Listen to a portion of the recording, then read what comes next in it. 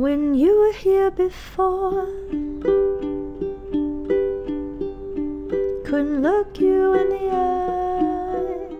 Quand il me prend dans ses bras, il me parle tout bas, je vois la vie en rose.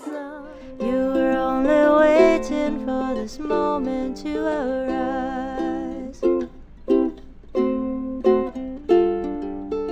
Moon river, wider than a mile, I'm crossing you in style someday. What a wicked thing to say, you never felt that way, yeah. What a wicked thing to do, to make me dream of you. And I don't wanna fall in love. Aloha everyone, welcome back to the Creator Chronicles.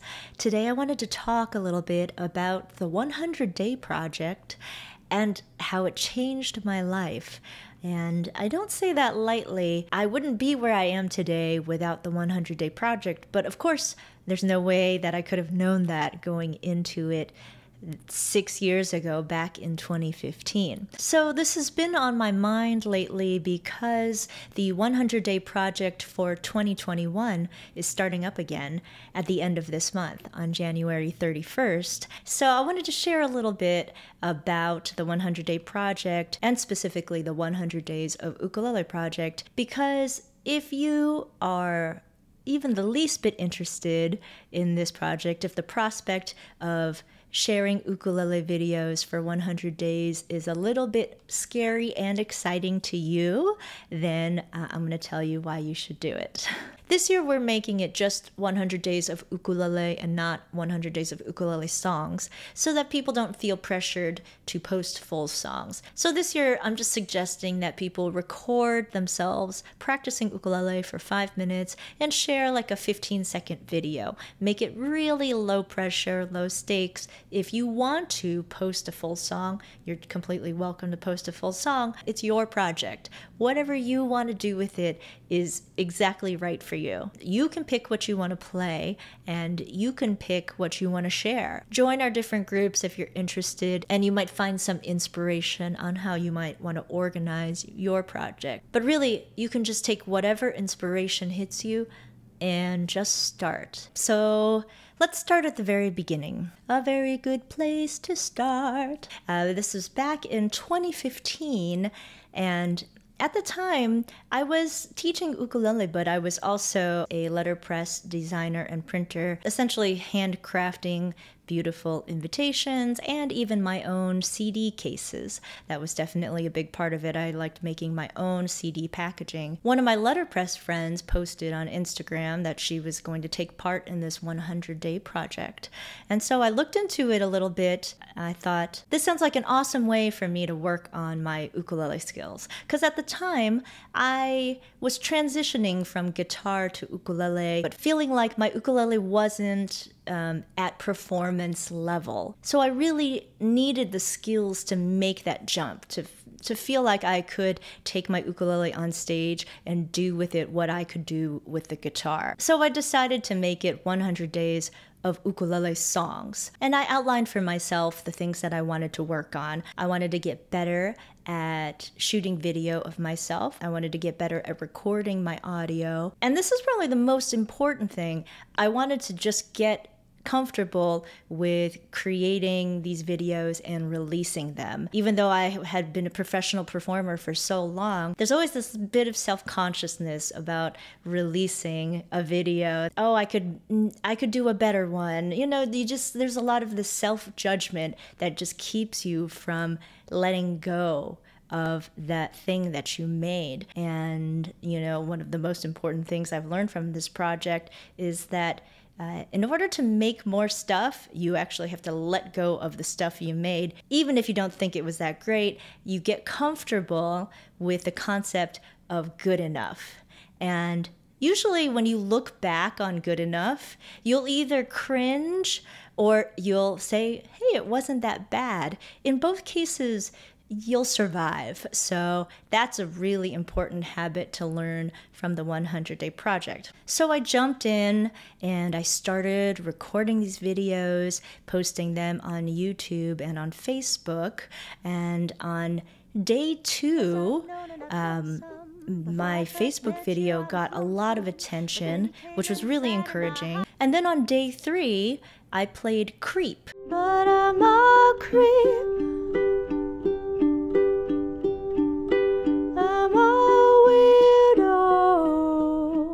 And that really tapped into something for me, to share a truly dynamic performance with what I would consider pretty limited ukulele skills at the time. And for those of you who have learned to play Creep from me, it's not that hard to play.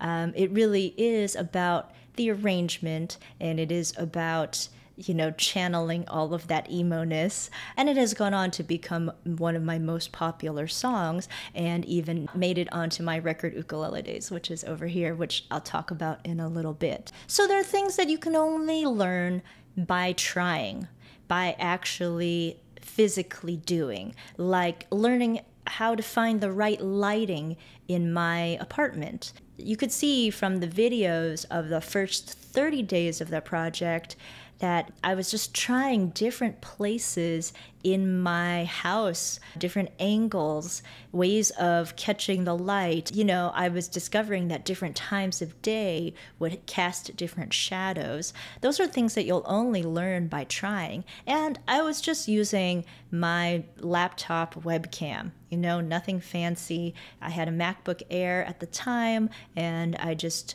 recorded it using QuickTime. So I already had a decent condenser mic and audio recording system. I discovered that I only wanted to use one microphone to capture the performance so that I could quickly turn around the video. It was too complicated to try to actually produce the audio. So I experimented a lot with where I put the microphone, where it could capture my voice in good balance with my ukulele. And I did have to hike up my ukulele a little bit and play it at a certain distance so that it would be close enough to the microphone. I've also been a live performer for, all the years leading up to the project, and it is definitely a different kind of performance to put on headphones, to look into a video camera, and to still channel the same kind of emotion and delivery that you would in front of an audience. And that actually takes practice. I know for my 100-day squad, they're very familiar with this. You're going to do a lot of takes at first because you're just trying to get the chords right, get the lyrics right, that kind of thing. But then once you have the chords and lyrics down, it comes down to performance. Did that performance capture what you really feel? And it's a very exciting thing when it happens. I would say it's almost like an out-of-body experience. Like you've disappeared into this other world, and then when you're done with the song, you kind of come out of it and realize, oh, I think that was a good one. Or even if it wasn't a good one, I felt it. And that to me that's part of the process. That's where I was trying to get to every day. And that's what made it worthy of a 100-day journey.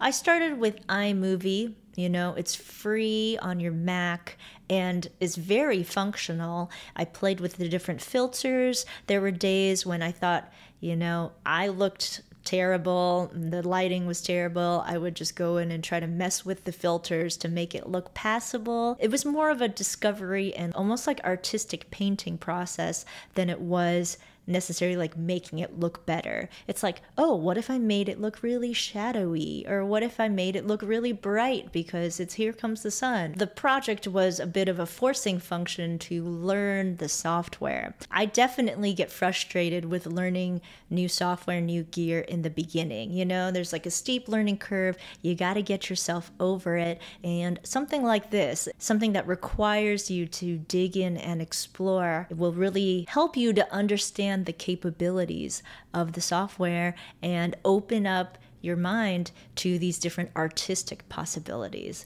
So that's the kind of thing that just gets me excited about these kinds of projects. You are dedicating your time to finding out how you can create. You know, it's like an artist learning their palette. One interesting way that my style developed, I guess, my video style developed was, I started wearing the flower every day and making it prominent. And even this, like finding the headphone position where I could have one headphone on and then this flower in front of the other headphone. That's something I discovered through the 100-day project. A lot of my fans have noticed this.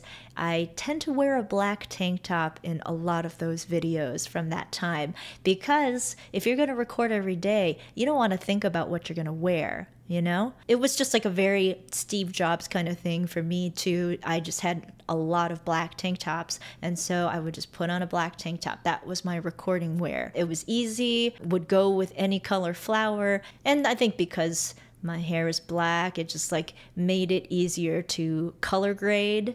I experimented with makeup looks because when you're looking at these videos all the time, you're like, why not? Why not try some weird eyeshadow? Why not try my fake eyelashes or whatever? It becomes a playground for you, which I think is a good way to think of it. It becomes a lot less scary. It's your comfort zone. It's not unfamiliar anymore. You have fully explored your play space. I started the whole project by choosing songs in alphabetical order. So day one was a song starting with A, day two was a song starting with B. And after I finished that first set of 26 songs, then I moved on to alphabetical order through Beatles songs. You know, learning Beatles songs, that's like learning songwriting from the gods.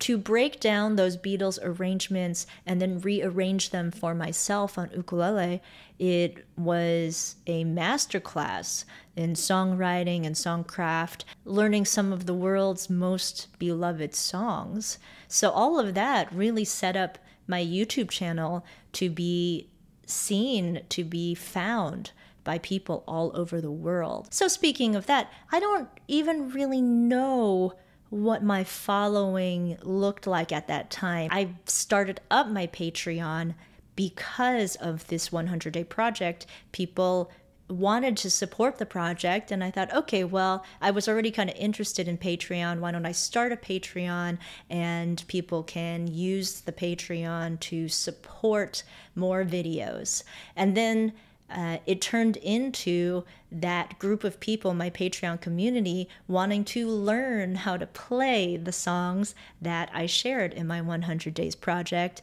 And so that's how, my YouTube channel grew even more, by me sharing the tutorials that the patrons requested. So it all built up from this original 100-day project. So then in 2017, some of the patrons were asking for audio recordings of my songs, and I thought, okay, I can take songs from the 100-day project and put them onto an album. Why not? I picked the songs that sounded the best and then asked my patrons for some feedback, asked my top fans, asked my trusted musical friends which songs to include, and prepared this album, Ukulele Days. Oh, it's over here. Let me grab it. So the funny thing about this was July 2017 that I released the record, that like my expectations for this album were so low.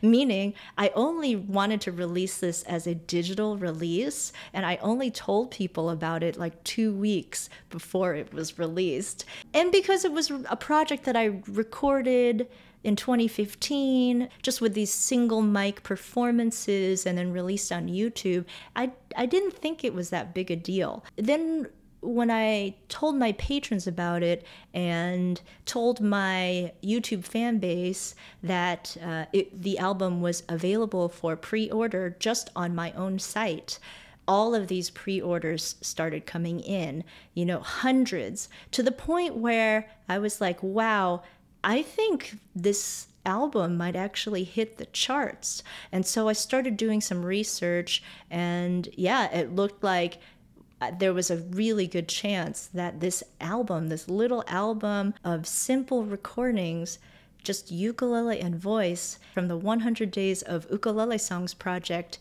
was going to hit the Billboard charts. So I released the album on July 28th, I believe, and that, the following week was my birthday. And that week, I found out that this album, Ukulele Days, hit both the Billboard jazz charts and the world charts. This was definitely a moment that I was like, wow, my community really came out to support me. It was very humbling. It was something that I never could have imagined, right? That I would start with this whim of an idea like, oh, I'll join the 100 Day Project. Why don't I do a 100 Days of Ukulele Songs project? And it could turn into something that could get me on the Billboard charts. So for that, to my patrons, to my fans, I'm just so utterly grateful. Thank you, especially if you pre-ordered this album back in 2017. Thank you, thank you, thank you. So at the time, we just released it as digital. And then the following year, we came out with the vinyl. Look at how beautiful it is. Okay, so if you have a record player and want to pick up this vinyl, go to cynthialyn.com. So now here comes the most amazing part. So I did the project myself in 2015. But then after I released Ukulele Days, the following year, 2018, I had this inkling to start up the project again, and then I invited my Patreon community to join me. So that year, a core group of patrons, maybe about 30 or so, started posting for the 100 Days of Ukulele Songs project. Jenny Selig of New York, she had put together a Facebook event page where everyone posted. And it was so cool to be able to get to know my patrons by seeing their videos every day, and also just to see their growth of their skills, their confidence, to see them becoming friends through this daily connection and this bond of taking on this crazy challenge. So that 100-day group, they are the OG group, the Saga group. A number of those folks completed 100 days out of 100 days. And so the next year, when the 100-day project came around again, I invited those people again. Some people joined in to complete 200 out of 200 days. So in 2019, more people participated across Facebook and Instagram and YouTube. And I shared a little showcase video on my page at the end of that year. And then when the 2020 project came around, everybody was home because of COVID. We had so many people participate in the project that at the end of our 2020 project, we shared a community showcase video featuring 70 people from the project out of hundreds who participated across the world. A lot of people turned to the 100 Days of Ukulele project as a focus, and you could really see the community coming to support and encourage each other. We were all on this journey together. It really speaks to the old adage that if you want to go far, go together. That if you by yourself have to do 100 days, it feels like you might give up at any time. But when I first started, I knew I was part of a bigger project, the 100-Day Project. And now, for the 100 Days of Ukulele Songs project. There's such a strong community of people who are there to keep each other going, to lift each other up, and to encourage each other's creativity and confidence. It is just such a beautiful thing to see. I am just so proud of this community and of everyone who's even posted one day for the 100 Days project. It's a commitment to your own creative empowerment, and that's what I'm all about. Don't let the pressure of 100 days keep you from starting. I personally have never finished the 100-day project. The first year I stopped at 63 songs. I think in 2018 I only got to 30-something songs. Well, maybe it's just me. I'm not very strict with myself. But I'm going to keep doing it as long as it makes me feel like I'm growing in some way. Let me know in the comments if you have any questions about the 100 Days of Ukulele project. If you're interested in it and need some encouragement, you can comment. And if you are definitely going to join us, definitely leave a comment. So thank you all so much. I can't wait to see what everyone does for the project this year. I know it's going to be amazing. All right, everyone, take care.